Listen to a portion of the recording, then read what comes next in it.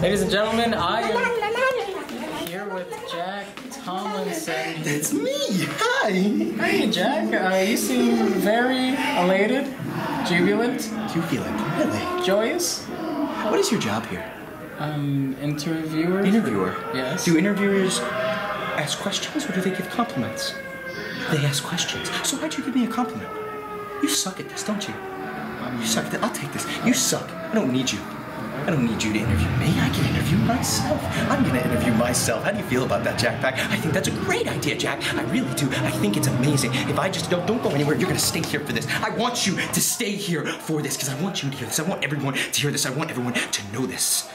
For a very long time, a very long time, I have been shadow banned here at VPW, and for a long time I was upset about that. I was hurt about that, but I suppressed it.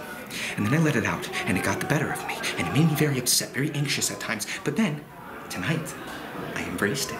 I embraced the shadow ban, and what happened?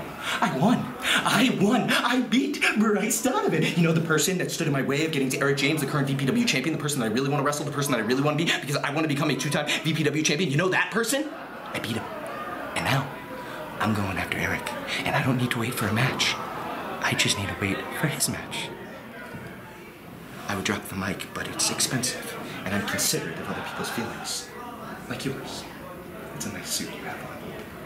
Thank you, Jack.